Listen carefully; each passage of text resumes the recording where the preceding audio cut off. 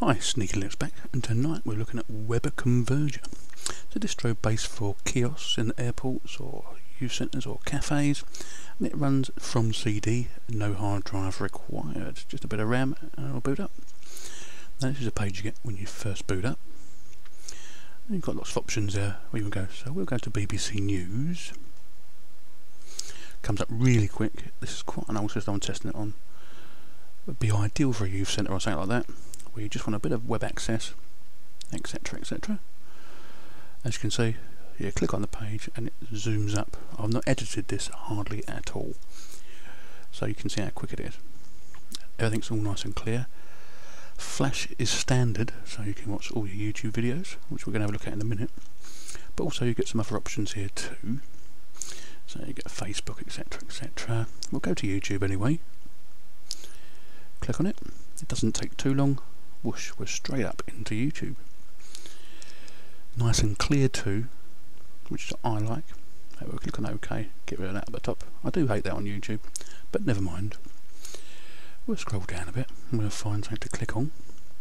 But it won't be a video, we'll just go for a bit of audio, just to see that it works, which it does very well.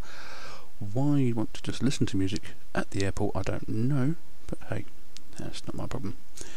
There you go, flashes up, starts playing.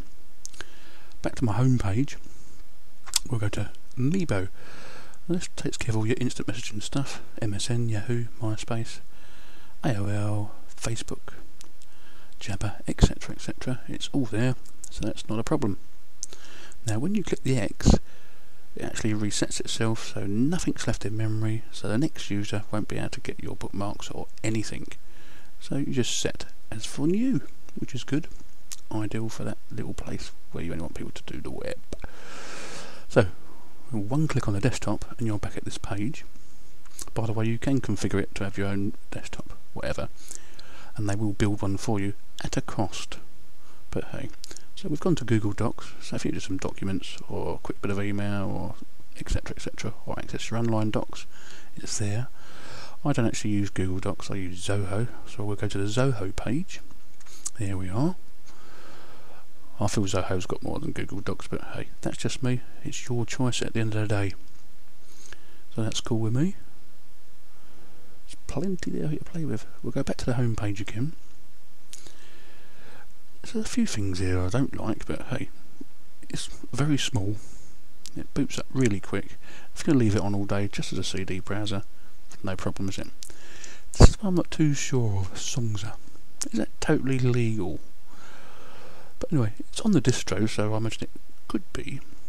So I want to listen to a bit of music while I'm waiting at the airport for my plane 6 hours later.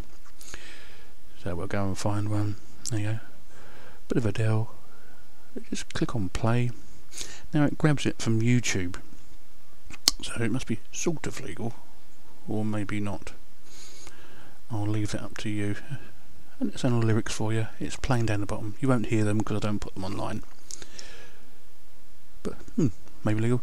We click the X again and we're back to normal. Nice little kiosk. Lovely jubbly. Sneaky Linux out.